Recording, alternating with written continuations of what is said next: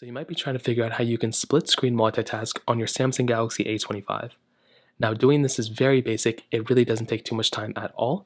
So the very first thing you're going to want to do is you want to load up a specific application that you can split screen multitask in. Not every app is suitable, but we can just take the Play Store for example. So once you boot up the application, what you're going to want to do is you want to go ahead and get into your recents panel. So you can do this by either clicking onto the recents panel here, or if you have your gestures you can swipe up and basically come into gestures that way. Now, when you have this open, what you're going to want to do is you want to go ahead and basically click onto your particular application right here, and you want to hover over it. Now, what you want to do here is you want to tap on that icon that's above that particular application. So what you can do here is tap onto that application right here, and you want to go and click on Open in Split Screen View. So when you do that, you'll see this type of panel come up. So what you're going to want to do here is you want to basically scroll over on the bottom until you see a particular application that you want to split screen into.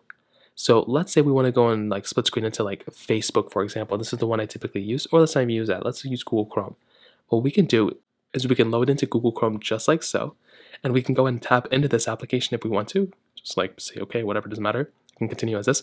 And that's basically all you have to do. Now the middle panel, I don't know what just happened, but in the middle panel, okay, so if that happens, you can just go back into it by clicking here, open split screen view, choose a different one. Now the middle bar, you can make it bigger or smaller by just basically dragging it like this. You can make it as small as you want to, basically like that size. If you want to exit out of it, it's as easy as just going back into multitasking, swiping out of it like this, and you should be good to go from there. So that pretty much covers it up there.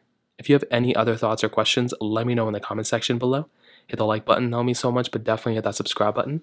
More importantly than everything else, I love every single one of you guys. Hopefully I'll catch you guys in the next video.